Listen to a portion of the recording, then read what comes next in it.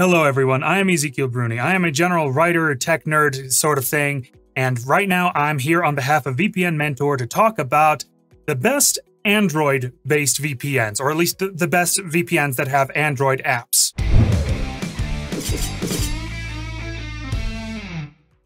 The screen looks a little different this time. That's because I've got a live view of my phone. I can control it with my mouse or with my hand. It's all very cool, actually. So, but before I get into this, if you like this video, if you find it helpful and useful, please do like and subscribe. Maybe click that notification bell icon. And do check out the links in the description, because we are going to have links to full reviews of all of these VPN services, ExpressVPN, Private Internet Access, and CyberGhost, with all of the tests we've run, everything we've checked out, all of the streaming services we've tried, so you get a full picture of how the full VPNs work. Please do go ahead and check those out if that interests you. Now, let's get into it. Which of these is rocking the Android world? Well, all of them. This isn't a comparison so much as it is a showcase of just the better options. So first we're going to start with our usual favorite, ExpressVPN. But it's simple, it's cool, I'm just going to connect. ExpressVPN, it should be noted, is good for just about everything. Gaming, streaming media online, it's especially made for streaming movies and TV shows and all that good stuff. And it is our all-in-all top choice. The Android app is no exception here. It is pretty solid. It gives you options for auto-connecting when Android starts up or when you're joining untrusted networks. It gives you just general network protection, so it allows you to either stay connected to local devices such as your local Chromecast while still using the VPN, or if you want to block your internet when you're unable to connect to the VPN, that's a good old kill switch that can protect your privacy. It has split tunneling, so you can choose which apps use ExpressVPN or not. And you can choose your VPN protocol. Now, it should be noted there are a couple options in the desktop client that aren't here in the Android client. They're more obscure protocols, so it's nothing to worry about. All of these will usually work just fine, and the automatic choice is usually the best one anyway. The rest of these settings don't have much to do with the actual features of the app.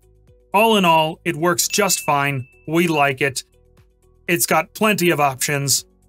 As a simple Android VPN, I do highly recommend it. It's pretty cool.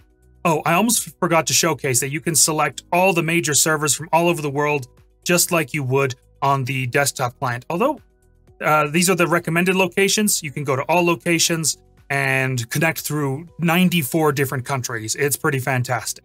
That's a great server spread for any VPN. Now, how does ExpressVPN handle streaming on Android? Well, in my tests so far, pretty well. It's hard to show you on screen though, so I'll explain that in a second. So I'm connected here via ExpressVPN to the Dallas server. Yay, my favorite.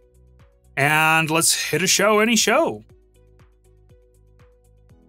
And now we're just going to see a black screen on the screen there. So as you can see, it is working. And we'll just stop there to avoid copyright trouble. So there you have it. ExpressVPN on Android, Netflix, works just fine. Next up, we have Private Internet Access. It's a pretty solid choice. It's generally pretty cheap. It's fairly privacy-oriented, you know, great for general anonymity. Not always great for streaming, but sometimes it actually works rather well for that. Let's just search for Texas here, because it's fairly close to me, and I like that. And there we go. It's working just fine. My phone is now connected to Texas. Let's run over the features you've got here. You've got your kill switch. You've got some light automation features. I'll show you that later. You can open a private browser, which has to be configured. You can choose which features you show on that home screen. You get some data. You can choose to snooze your VPN for a little while, which I think is a really cool feature, honestly. And now let's dive into the settings a little more.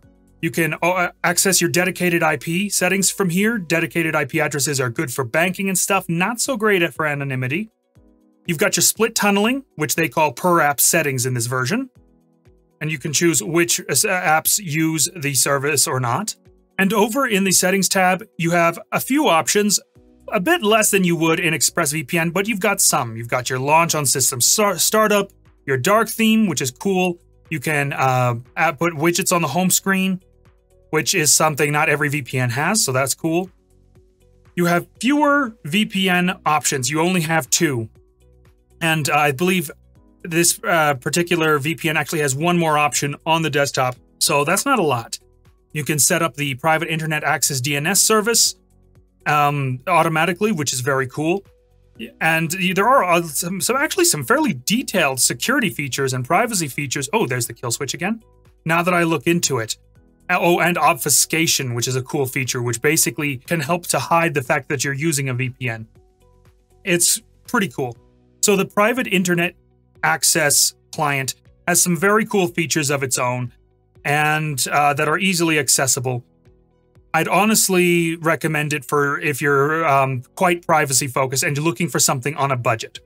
And the Android client, to me, looks great. And now it is private internet access's turn to get the Netflix test.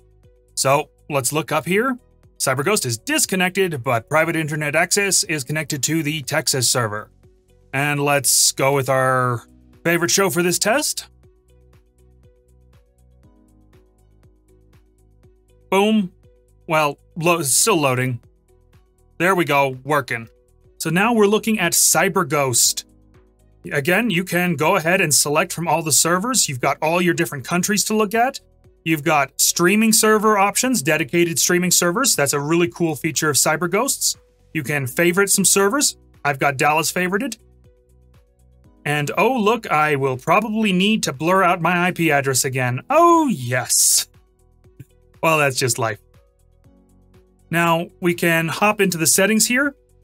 Now, this actually has less settings than the rest for the most part. You can send anonymous statistics to CyberGhost if you want. Domain fronting, I'm not really sure what that does, if I'm honest. I think it's if you want to use a domain and DDNS rather than just DNS. And the rest is just sort of information here. Over here on the VPN options, you can set up your dedicated IP address again. You can choose from 2 VPN protocols or just let the app choose for you. You can activate a small packet size option, which is useful for correcting speed or connection issues. Use random ports. That's pretty cool for anonymity. You can also, and this is very cool, activate a content blocker that will actually have CyberGhost block ads and trackers and malware for you. And you can use special Wi-Fi protection. CyberGhost, as you can see, has its own approach to doing everything. And now it's time for the CyberGhost on Android Netflix test. As you can see, we are connected. I am connected to Dallas, just like before, although it doesn't show it there. And let's get the phone up. Pick a show, any show. Let's go with Arcane again, just because, you know, fun. And the window's gonna do its little thing, but there we go, it is working. So honestly, the options you're looking at here are pretty solid, I think. The features do vary, so what the features that interested you the most, you might want to look at. Although some of those features are, I must admit, more designed for the advanced tech user. Most of these services, you can just sort of turn it on and go, you're fine. It's not a problem. But that's about it for now. That's about it for this video. Again, if you found this video helpful or useful, please do consider liking and subscribing. We'll have a lot of tutorials, a lot of how-tos, a lot of VPN reviews coming up. And do check out the links in the description for reviews of all of these, and a coupon page that can help you get a hefty discount on all of these services. You can get a pretty hefty discount on your first purchase, whether it's the first month or the first year or the first 2 years in some cases. So go ahead and look that up. And that's about it. I had a good time making this video. I hope you had a good time watching it. This is Ezekiel Bruni, signing out.